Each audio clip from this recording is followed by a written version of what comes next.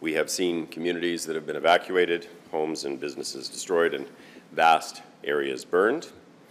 And we have certainly undertaken action to try to ensure that Canada is as prepared as possible for what is happening this year and what we expect will continue to happen in years to come. We have been training 1,000 new firefighters. I announced 300 Indigenous firefighters and 125 fire guardians through pilots that we have undertaken just last month.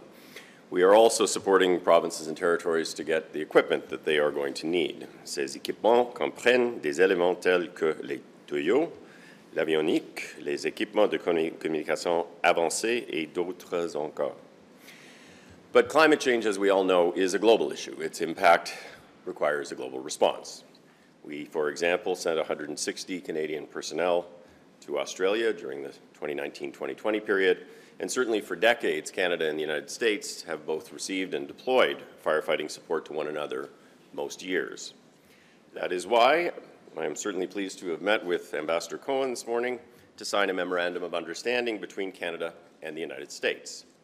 Nous sommes des alliés, des partenaires, des voisins. Nous nous soutenons mutuellement lorsque c'est nécessaire.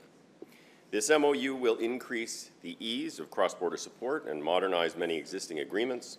It makes our support, our reciprocal support, more efficient. It will enhance our ability to fight wildland fires. It sets out procedures for the exchange of these resources. It establishes a framework that encourages mutual assistance and cooperation. In the past, the wildland fire resources sharing between our two countries was pretty much ad hoc. It relied on a number of different arrangements, and they were only focused on fire suppression.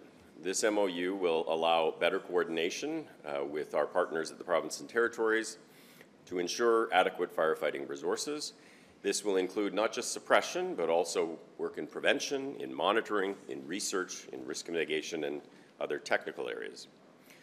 Already this season, we have seen very significant support from our American friends, and we are very grateful for the support that has been provided. Over 900 American firefighters, incident managers, and support staff have been deployed in Canada to date, and more will be on their way if we need them. It is a real reminder that taking on wildland fires is something that is particularly well suited for a binational approach, because wildland fires do not respect borders.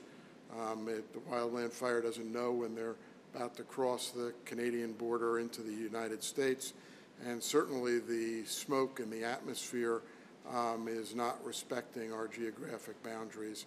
So I'm very proud of the relationship that's existed for many years between Canada and the United States in terms of dealing with wildland fires.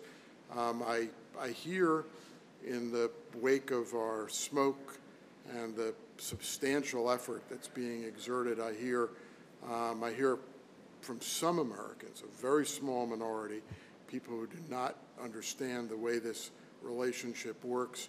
I hear questions about whether our substantial effort is merited and deserved. And I always start with something which people don't realize, which is when the United States needed Canada, with our out-of-control wildland fires in 2020 in the northwestern United States, Canada was there for us.